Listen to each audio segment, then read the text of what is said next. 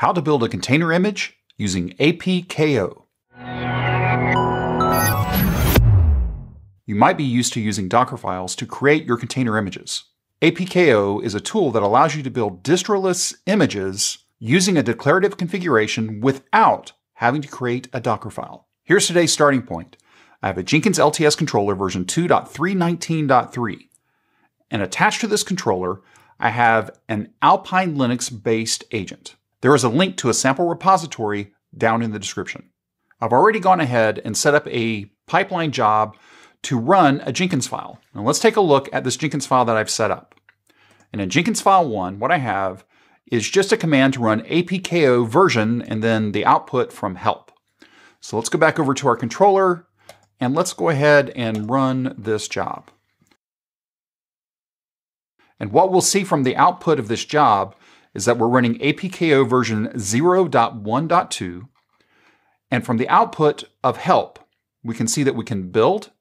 We can do build-mini rootfs. We can add in completions for our shell. We don't really need completions since we're running this within our pipeline. We have help. We have publish. And we have version, which we already saw as 0.1.2. Now let's go over and take a look at the apko documentation, and the link to this repository is also down in the description. And it gives us the basics of why apko. It gives us the ability to build OCI images for APK-based distributions declaratively. And it takes us through the why and then the hows. But let's take a look at what we're going to be doing. We're going to be building an image based on a YAML file, so that's our declaration.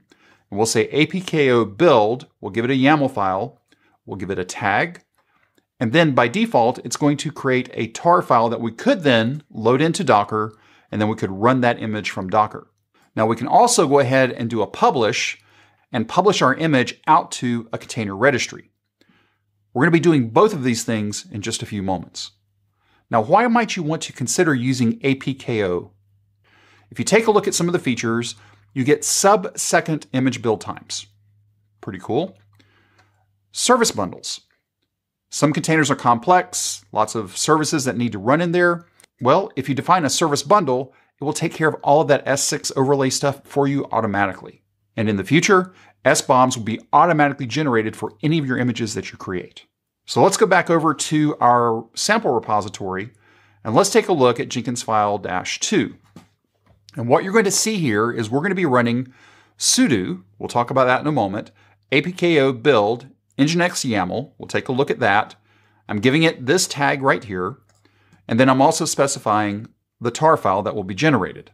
And then I'm just going to list out the directory so you can see that the tar file is created.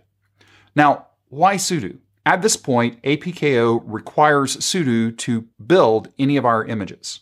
With my agent and how I'm connected to my agent over SSH, the account that I'm connected with has sudo privileges. So if you're going to be using apko within your pipeline, you're going to have to make sure that the user that you're connected as has sudo privileges. Now, what is this nginx YAML? Well, if we go back into this repository, we'll see nginx YAML, and this is copied over from the apko example directory. And what you can see here is that you specify a repository and the packages that you want to install.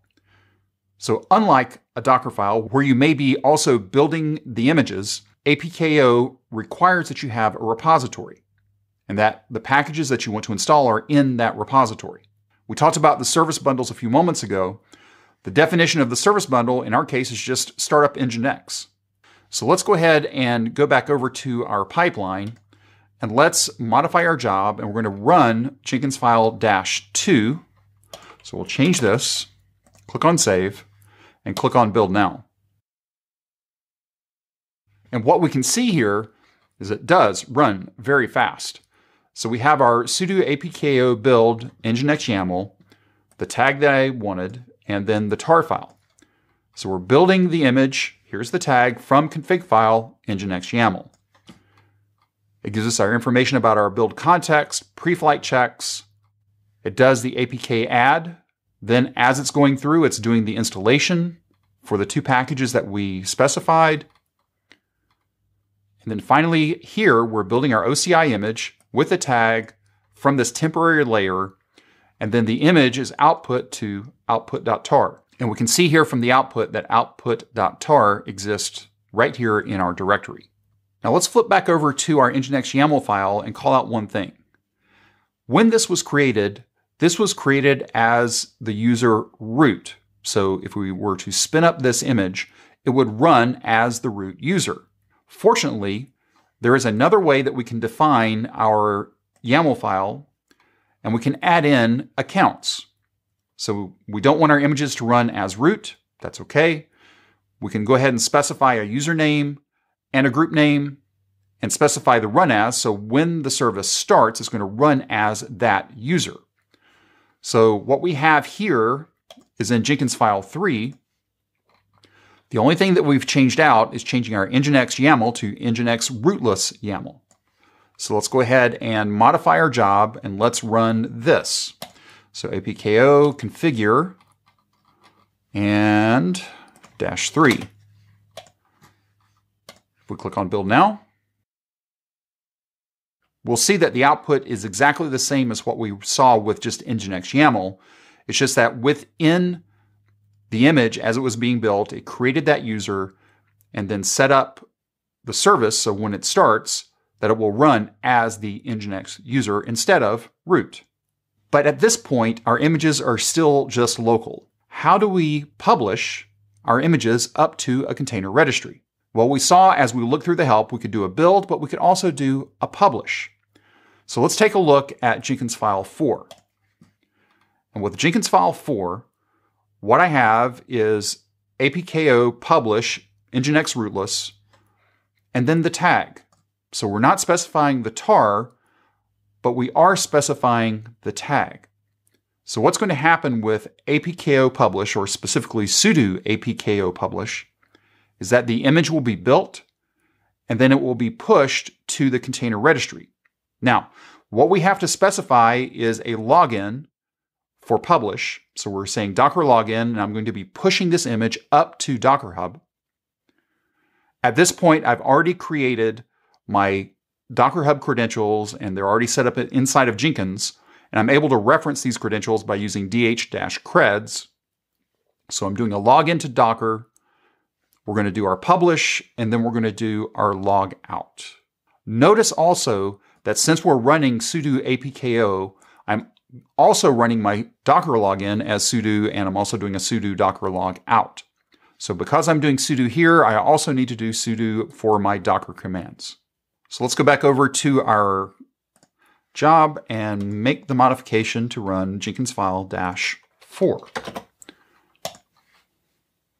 And click on build now. And again, much like the two build commands, we see that we're doing the apko publish in this case. All the other information is the same. The first thing it's going to do is build the image. Once it has everything set up, we see that the image is created into a temp file, which is okay. And then finally, what it's doing is it's pushing up the image. In our case, we're using DockerHub to DockerHub with this SHA, and then it does a log out. If we go over to DockerHub, let me refresh this page. What we're going to see now is that there is a repository for Jenkins example apko, and we can see that it was pushed just about a minute ago. If you're unsure about how to interact with DockerHub from Jenkins, go back and watch the How to Push a Docker Image to DockerHub using Jenkins.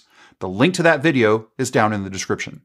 If you have any questions or comments, you can reach out to us on Twitter @CloudBees. If this video was helpful to you, give us a thumbs up. And if you haven't subscribed to CloudBees TV yet, why not? Take a moment, click on that subscribe button, and then ring that bell, and you'll be notified anytime there's new content available on CloudBees TV. Thanks for watching, and we will see you in the next video.